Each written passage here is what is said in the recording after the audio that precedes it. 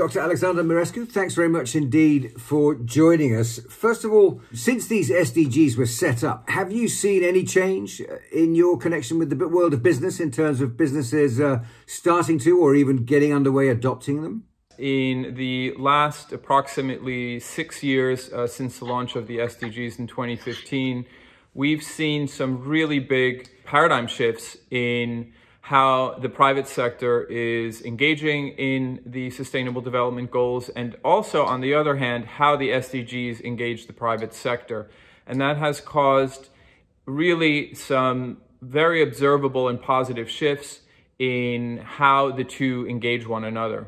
So more important than ever, though, for businesses to put the SDGs at the forefront of their sustainability strategies. The SDGs give in return to businesses a orientation for their business plans. So if we look at SDG 11, which looks at sustainable and resilient cities, that is nothing more than a strategy for how to plan cities for the future. And that clearly will entail how we deal with something as basic as, building real estate and housing. How do we engage with local actors? What are the responsibility of mayors and city councilors? And for that to happen, then we have to engage with urban planners. We have to look at green infrastructure. We have to look at sustainable mobility, all sorts of new technologies that if you think now we're in 2021, 2015, certainly if we take those 6 years in between, you can see that, we've seen an explosion of cities that, have done something as basic as bike sharing. We've seen an explosion of cities that now realize that stormwater management and flood mitigation are going to be the key to the future of their economic vibrance. And so ultimately the SDGs have this reinforcing effect of inviting business, and then business has this ability to benefit from the SDGs, seeing it as a plan or an orientation for their business strategies. And the other massive paradigm shift we've seen in the last 6 years is we have businesses that are completely based on what we call triple bottom line or ESG business models. Those are environmental, social, and governmentally designed companies. We have companies that understand that corporate social responsibilities, CSR business models, are good business. This is how you attract better business. And if you're offering a solution to urban resilience or to the climate crisis, that only makes you more attractive versus those companies who haven't gotten on board. So we're seeing that progress. We're seeing businesses adjust their practices to incorporate these kind of goals. The ones that are at the top of your list, the one number 11, that is all to do with cities, of course, which is your area of expertise, and also number 9, infrastructure and innovation.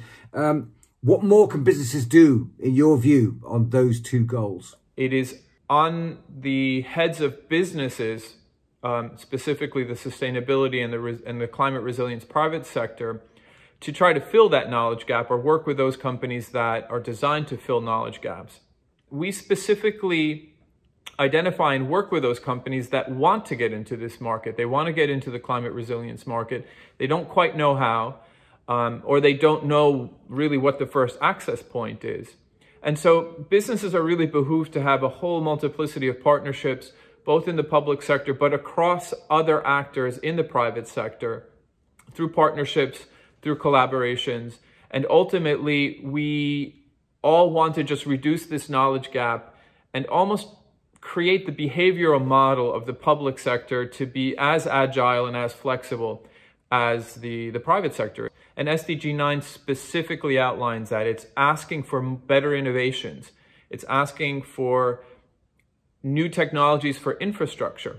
And if we look at where cities are going to be in the next 5, 10, 15, 25 years by 2045, then clearly infrastructure is a massive, massive question. How are we going to move more people? How are we going to house people? How are we going to build these cities that will be designed for risk and that will be sustainably conceptualized and implemented? Very briefly then, Alexander, are you optimistic? I am very hopeful. The companies that I work with, or the companies that seek out our services at Resilient City, give me a tremendous amount of optimism that they are forward-looking. They want to partner with companies like mine, and they want to be in this very lucrative market. So I'm very hopeful that we're going to come out of this pandemic phase and we're going to have a really an interesting, vibrant, innovative, and refreshing business market as we go later in the century into 2045.